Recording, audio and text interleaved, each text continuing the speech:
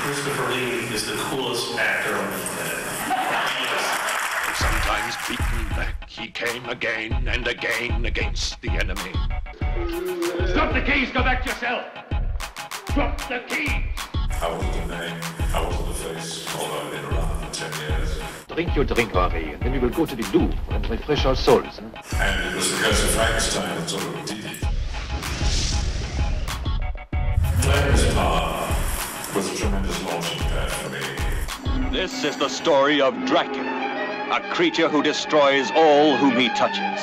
He said that he didn't know whether he spoke for the rest of the audience, but he would like to see me play a certain role again.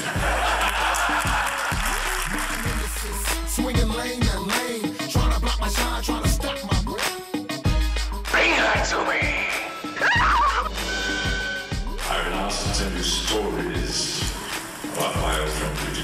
I find these extremely difficult to talk about these without becoming really very emotional.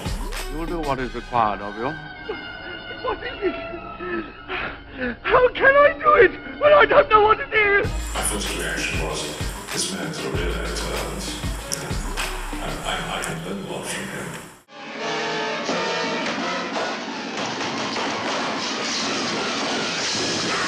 What are you insinuating? I'm not insinuating anything, Doctor. Well, the thing that really mattered, more to me than anything I think I've ever done, was hosting Saturday Night Live.